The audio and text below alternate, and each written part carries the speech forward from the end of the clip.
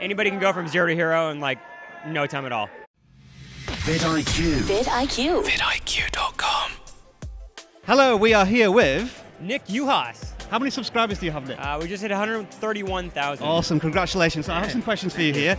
Short, fast, let's get through them. Yeah. What was your YouTube light bulb moment? When did you realize something had clicked and you knew what you were doing with YouTube? All analytics. We piloted 3 shows, and the one that was about science, which is the one I knew the most about, got roughly 500% more views than all the other ones. Yeah. And so then I went, okay, that's it. That's what we're doing. Now, once you've uploaded a video, like, what's the most crucial element to you? Like, is it the thumbnail, the title, descriptions? What do you focus on after video creation? I would say the thumbnail has to be it. That's what's going to first get you on.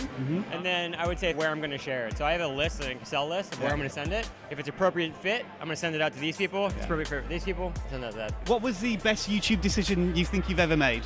To focus on just one very specific type of content, and that would be build type, DIY type experiments. Awesome, yeah. Find your niche, essentially. Yeah. Well, it's also just like the type of content. So like, we all do science, but the way that we distributed that science content was very different. It was green screen, we had listicles, and then we did just experiments.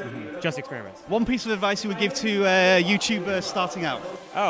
There's a niche for everything, so don't get discouraged for how big YouTube is and how much it's growing. Anybody can go from 0 to hero in like no time at all. What YouTube analytic do you look at most? What gets you up in the morning? Audience retention. That's the one thing I'm the most curious about, because if I can hold my audience for longer, we have bigger plans later for like what we're going to do with that audience. And so I just want to know that I'm holding people there for X amount of time.